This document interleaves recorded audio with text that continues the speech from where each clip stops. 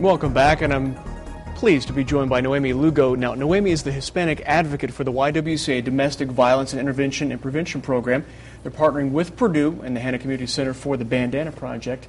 Naomi, thank you so much for being here. First off, thank you. The Bandana Project, and you gave me an education earlier today, just exactly what the project is and who it goes to help, and wait till you see the percentage that you gave me of the workers involved here. We want to make the public aware of the sexual harassment and domestic abuse that migrant, immigrant women suffer in the workplace. And we know that 90% of those migrant women suffer some kind of abuse. 90%. I mean, that was astounding when you first told me about that. Yes. Now, the significance of the bandana, also the baggy clothes that the workers wear. Yeah, women in the workplace usually wear baggy clothes out in the fields to kind of hide their femininity, and they also wear bandanas around their faces to protect their identities. They use the bandana as a weapon to protect themselves. And because so many people are trying to mess with them and to abuse them. Right. And the misconception is they don't have a voice. They can't tell their supervisors, other people to help them out.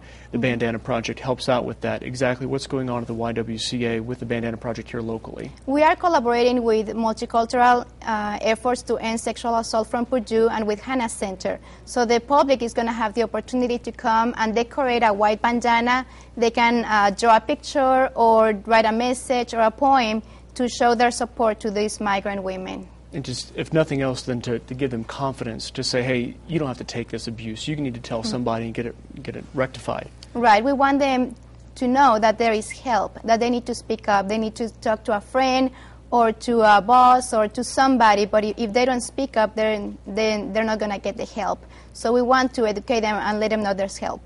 And the Bandana Project helps raise awareness. The Clay Bowl Project we talked about earlier on WLFI yesterday helps raise money. Right. So a similar situation. Yeah. How can we help out locally?